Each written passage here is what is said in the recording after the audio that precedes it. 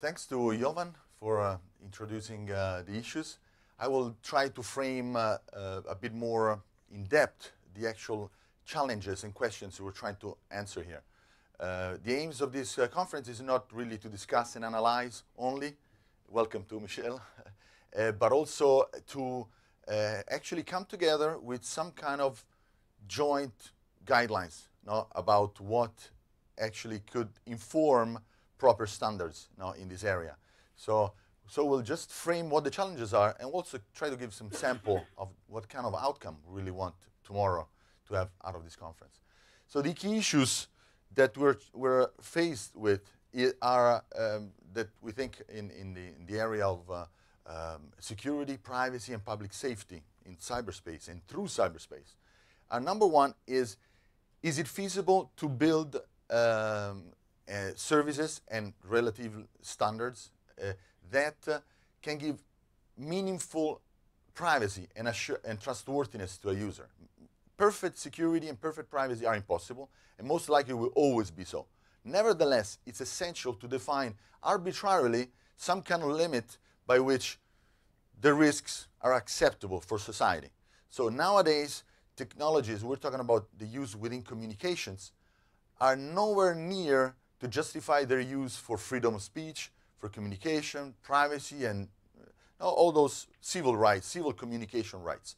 So that's a limit that we're setting arbitrarily. We try to give a more clear definition, and that's what we will be talking about. We want to talk about that kind of level. If that can be achieved, and if it can, how it can be achieved, what are the guidelines, paradigms, high-level requirements that could achieve that level. The level that we're discussing here, it's traditionally been relegated to military or high target users. It's called high assurance IT.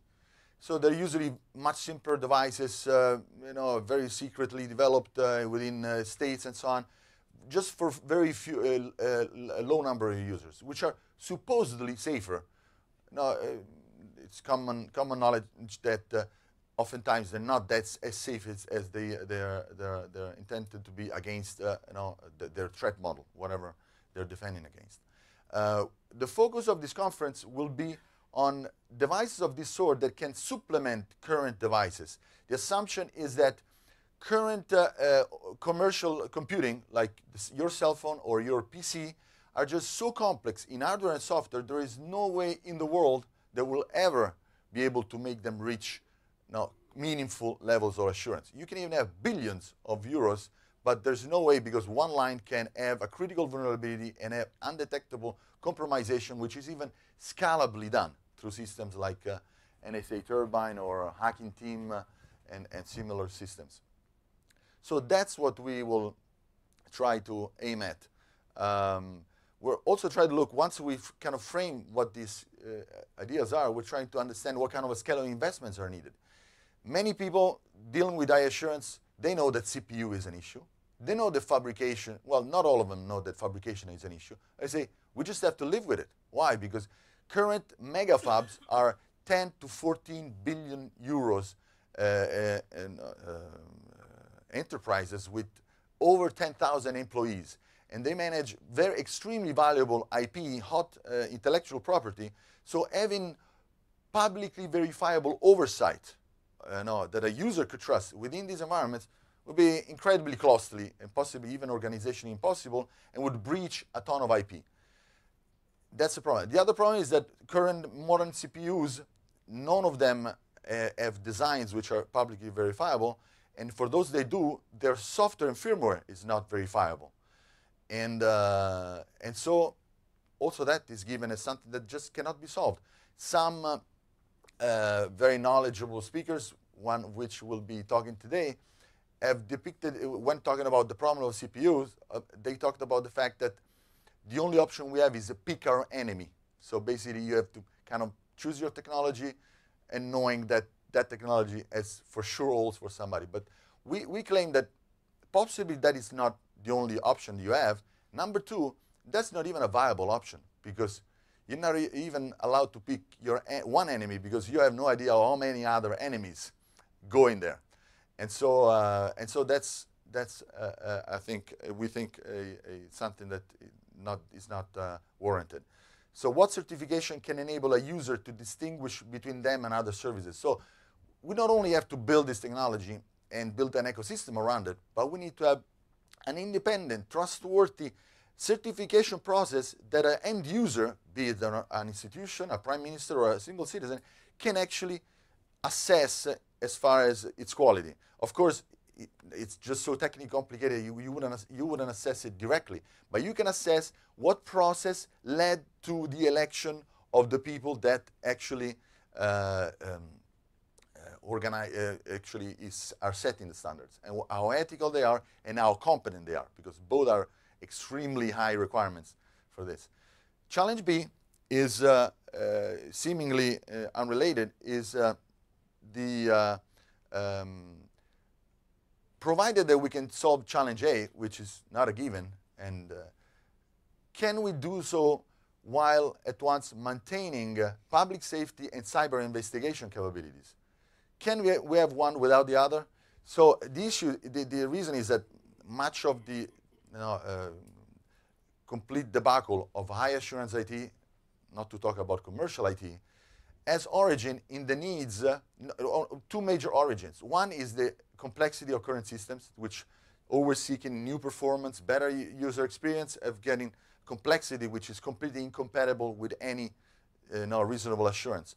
The second reason is that states have been investing hundreds of millions of dollars, or maybe billions over a few decades, exactly to break the life cycle of every single technology that got to market, at least in one spot. So once they break it and they have a few holes in there, and usually they also have a few legal authorities, I'm talking about here the US government, then they move on to others. So their task is to have no technology out there that can go to market that they cannot access if they want to. Or in some cases, they're authorized to legally. Some cases they are authorized, some cases they're not authorized, as we've seen. So since these investments are likely to continue, if we want any of these things to go to market, it would be preferable if we also find a way to let law enforcement with due legal authorization, or even military intelligence for terrorism or state acts and so on, be able to access the information of a user, which, for example, you cannot track. And so that's something which has been in the activist community and IT security and activist community has been considered as something impossible, because it's something that would not be able to do with the required level of assurances. And so it would place unacceptable risks of abuse. And however, we think that there are several different solutions that could be put in place at the experimental level in certain domains, for example, within the same state, within the same public administration.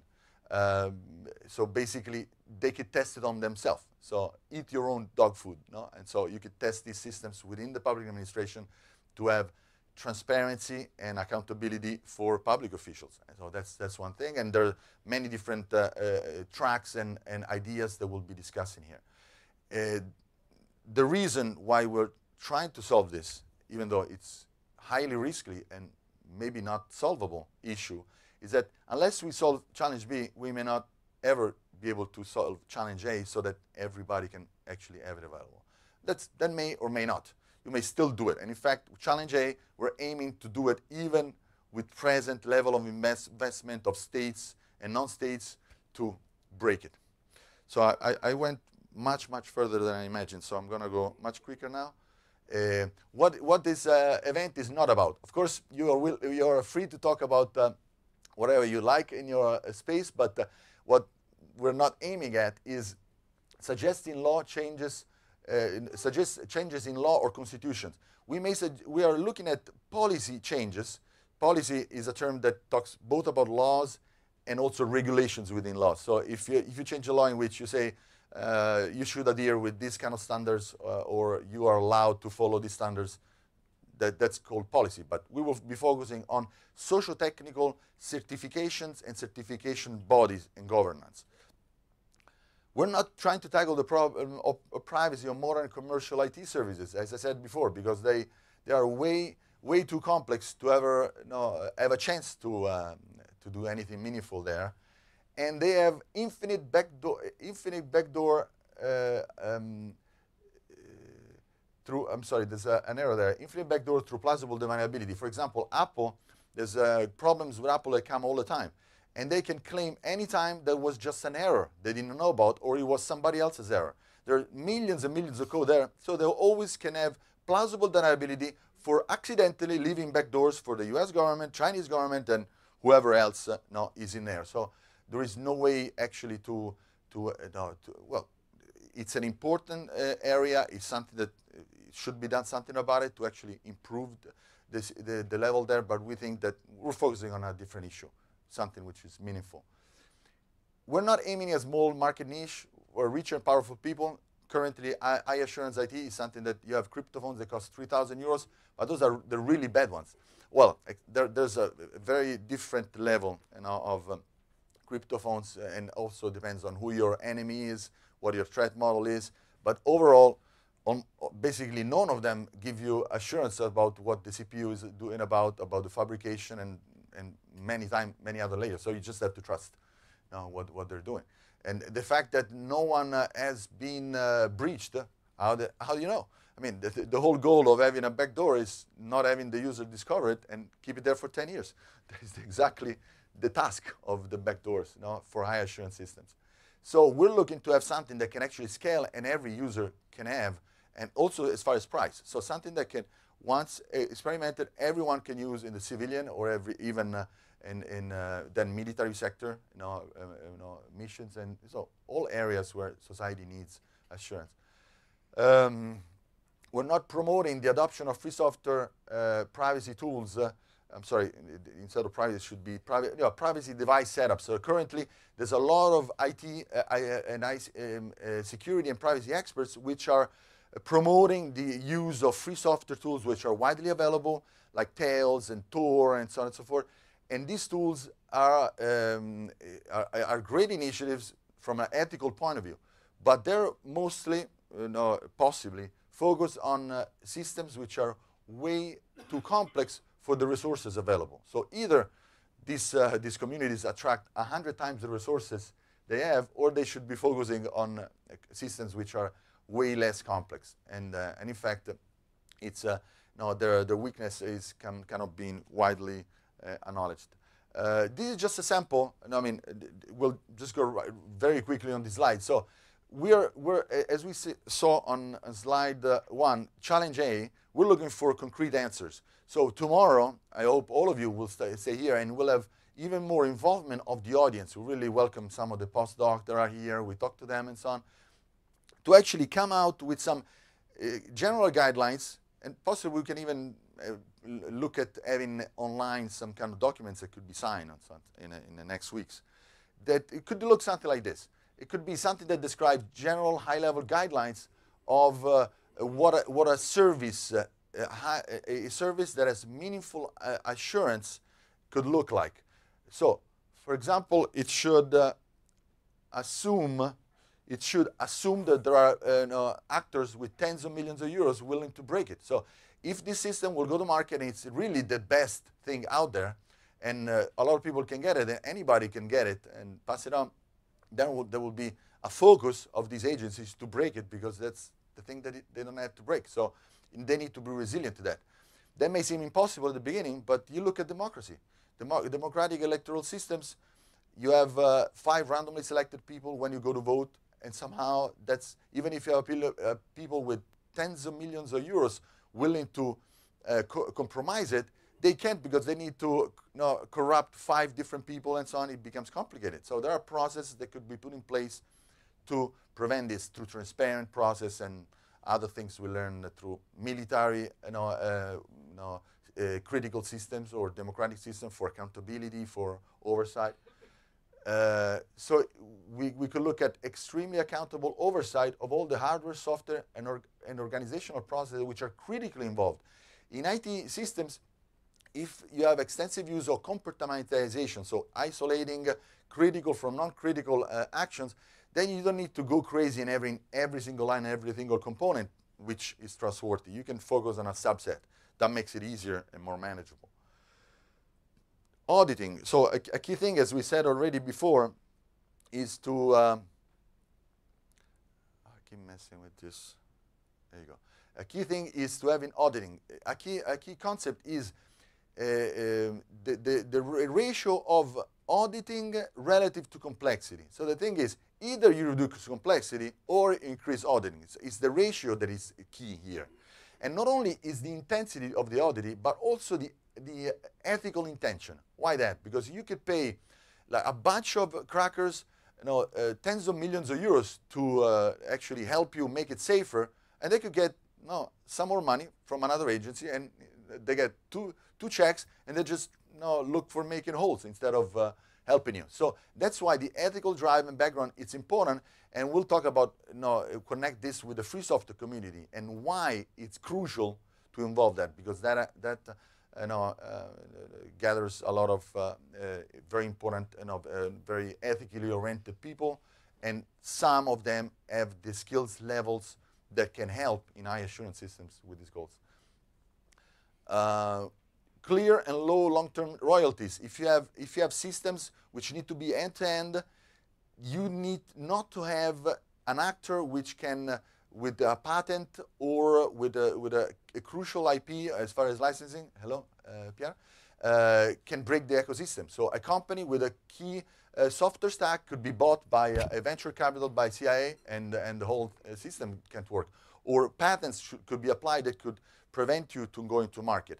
Or you could have some stacks of the software which are proprietary, and the owner of that IP could ask you 10 times more next year, right? And so that's where licensing, it's crucial to create an ecosystem that can survive the pressure we talked about, because the tens of millions of euros are not only for subversion, which is legally authorized or non-legally authorized, but it's through economical means, buying out companies that are creating something meaningful.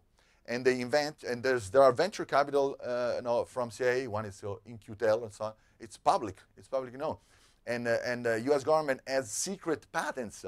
I don't know how many of you know that they have secret patents. So they are valid, but they're not known. But then they can come to you and say, hey, I have a patent, so you are illegally going and breaching my patent. And NSA has tons of this. Okay, I'm going to close up here. Then, of course, there's requirements that have to do with crypto systems. Crypto systems are mostly a solved issue. Now there are mostly, because, I mean, there are available proper ways to do crypto systems which are safe and well done, and there's experience, and there are protocols and algorithms which are long-standing. There's new issues about quantum computing, so there are things that should be gradually implemented within certifications. So that's something that you should not worry too much now, but you should have a path, an actionable path towards quantum resistance as far as crypto systems there. And possibly the most crucial element in which all of this relies is have an extremely technically proficient and user accountable certification body, because how do you ensure all of this, and much more than we'll discuss about? You need to have a certification body that is competent enough and accountable to citizens enough, and so the interest of citizens and not their economical interest and so on, to be able to have standards which are suitable and sustainable in time, because it needs to also sustain in time and not degenerate in its technical quality and ethical quality.